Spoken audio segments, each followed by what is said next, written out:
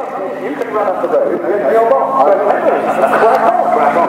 Supercars right here, ladies and gentlemen. So find yourself a vantage point. I can see the extraordinary hypercar McLaren P1 just making its way on the sideline. The supercar category is slightly different because they start at this end and then come up 2 monkey yard and turn around and come back. The same as SLS AMG there on the line. You've got Ferrari 458 Italian, you've got Ferrari 360 F1s, the extraordinary P10 Viper is here. We've got Porsche 911s, we've got Lamborghini Aventadors, Maseratis, all sorts. So I'm going to say cheerio, George, get out onto my vantage. Thank you very much, Henry. Great to talk to you. I think you get it wet. I shan't. All right. Enjoy yourself. Super good. Right, meanwhile, back down on the beach with those things will also start opening up in the next few hours or so. I'm going to get back to them management, see what we can expect, and I'll bring you up to them very shortly.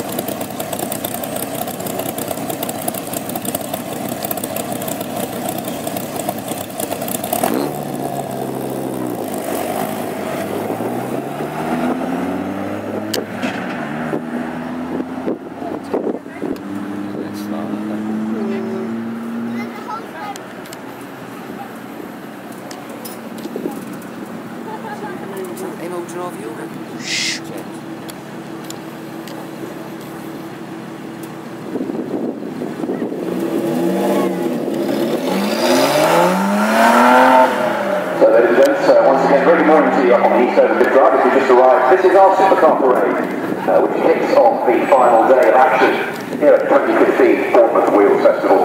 A mouth-watering selection of exotic metal is about to make its way, in fact has already started making its way along the big road. Wonderful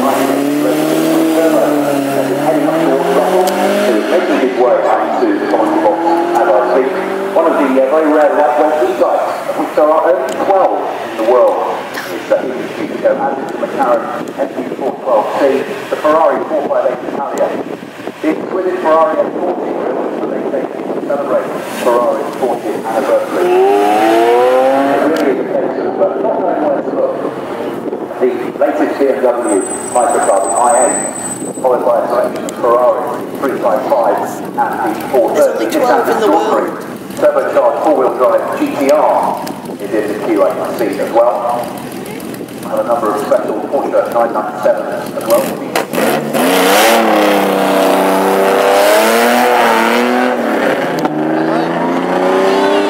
Start line, just as here, but there's a lot coming now. Junction of Merrick Road to make their first run of today.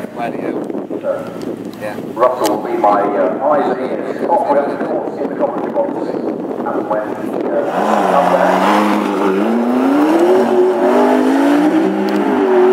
This supercar run will have half a dozen of competition to ride supercars, and we'll come back to the junction here at Merrick Road and have another go on the East Overfit Drive course.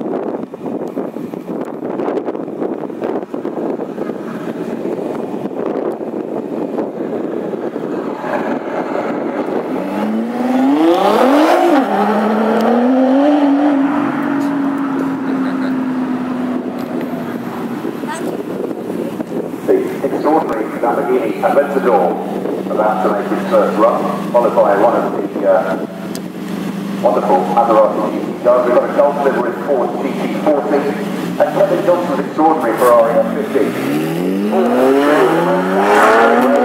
For that one. Fewer than 400 of these extraordinary machines were built in the mid-90s, based on the 1990 Ferrari Grand Prix car, raced in period of course by Alan Prost and Nigel Mansell.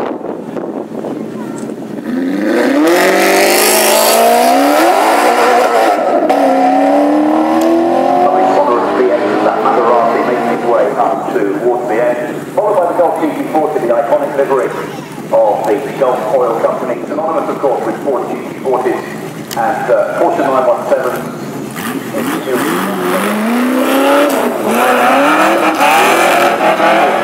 Here. Hello. Hello. You're not driving today, Natalie. Why not? You've left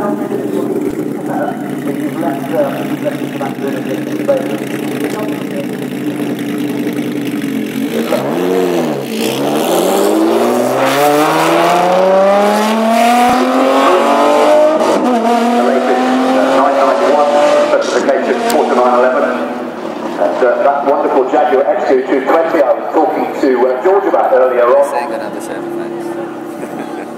The V6 turbo Jaguar built by Tom Walkinshaw Racing in Oxfordshire. And this one prepared by John Law Racing. A great exponent of road going and racing Jaguars. Well, good morning everyone. Good morning Henry. Hello Russell. This is quite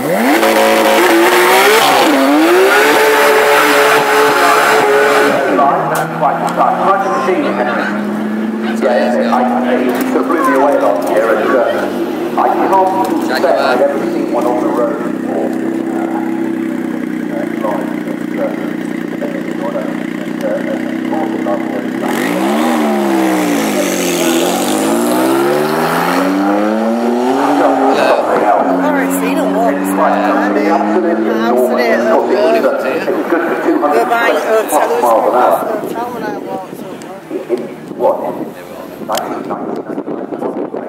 Yes, that's right, early 90s.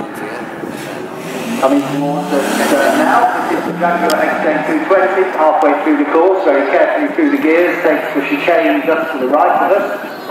This course is the more or less straight road, east to west past us, but the marshals put in some chicane made of these plastic barriers and some straw bale, so cars are going down the gears to get through the gears. When we had our rally cars through, there's an Escort Mark II, which is prepared for rally and driven by a great character called Paul Swift, and he was showing us what he can do with a Mark II Escort when there's a plastic barrier.